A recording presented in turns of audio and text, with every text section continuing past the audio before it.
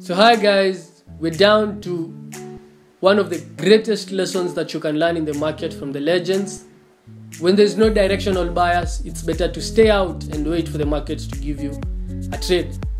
Jesse Livermore once said, most of the money is made in sitting, not buying and selling.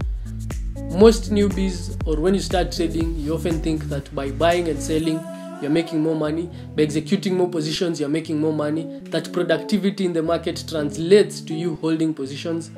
All these are myths and misconceptions which will lead you the wrong way in the markets.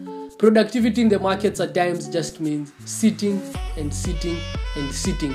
You can come to the office and there's nothing to do, and when there's nothing to do, just do nothing. Doing nothing is at times doing something. So learning to differentiate between real productivity and the productivity that other people associate in the markets can really help you in navigating the boredom that comes without holding the positions and the frustration that comes without the markets moving. But learning to be patient, which most people can't, will take you places which most people won't get to. So that's all from us. Hope you've learned and apply that into your trading.